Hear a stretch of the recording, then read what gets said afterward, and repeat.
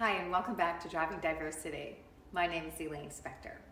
So last week we covered tip 2 to how to negotiate a long-term flex work schedule. So this week we're going to talk about tip 3, be clear with your intentions. It is imperative to make clear your intentions to stay on the partnership track despite wanting flexibility to work from home after offices reopen. So although I was able to negotiate a remote work schedule, I wasn't clear with my intention to stay on the partnership track at my previous firm.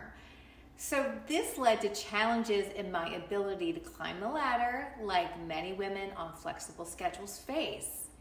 So when I interviewed for my current firm, I explicitly asked how working a remote and reduced hour schedule would affect my ability to become partner.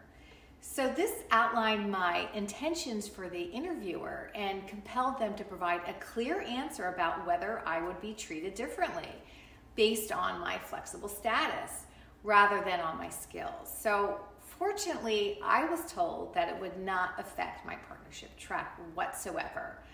A response that has held up when I made partner just 2 years later. So do make it clear in your negotiation that working remotely does not equal a lack of commitment or desire to abandon the partnership track or whichever other career goals you are working towards. So it's so important to state your intentions.